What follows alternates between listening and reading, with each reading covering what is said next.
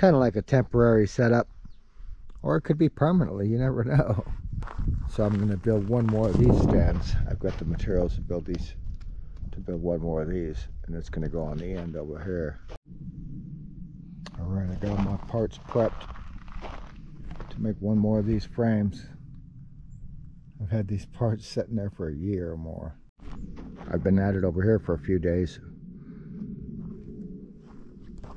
I got to put one more I had to go get a couple more 2x4s. I was using up everything I could scrape up here, and so I got some more in the truck now. And then I got 3 bags of sand, 6 panels here, putting 2 more panels here. This is about finished. I did this yesterday, so I'll have 12 panels to start with. 1020 watts.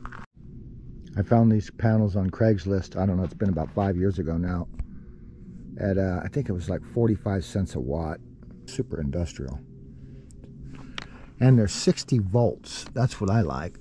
Made in Malaysia,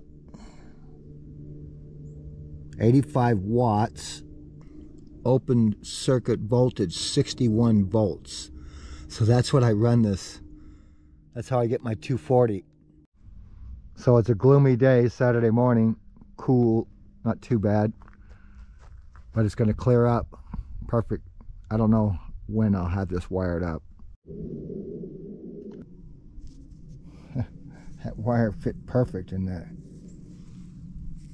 I like it. It's going to be way out of the heat, way over here. I don't see a problem.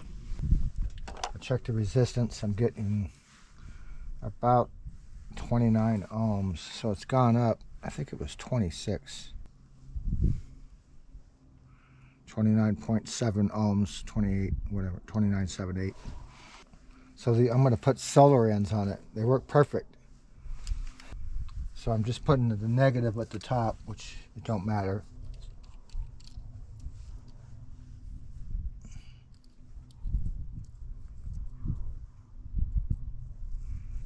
Look how nicely these fit. That's a number 8 high temperature wire. It's a nice real industrial crimp with that little crimper. Snaps right in and just screws down. It's got this little seal. Really nice, well made little connectors. There we go.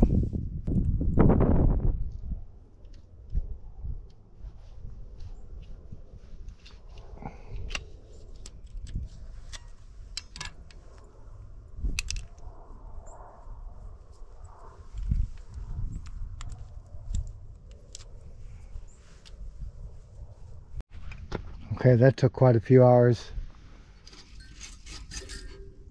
As far as I know, it's all ready to go. I just gotta plug it in. The wires are done.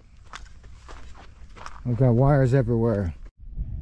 So I'm gonna double check everything, and what I'm gonna do is plug in the oven first, the heater first, and then start plugging the panels in.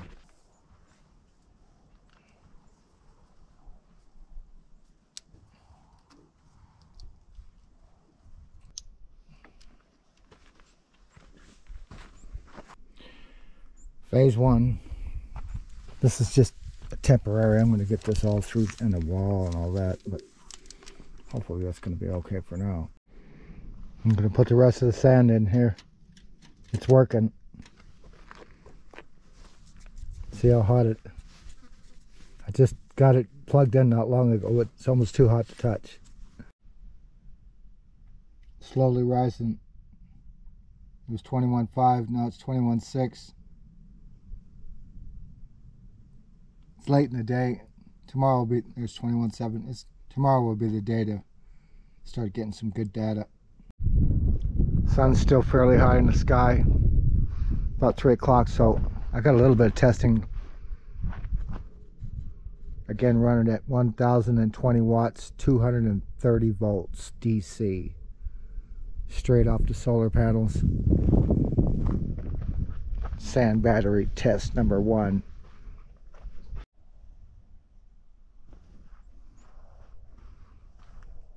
(1020 watts). If I have to add the other 1,020, I will. I'm hoping I don't.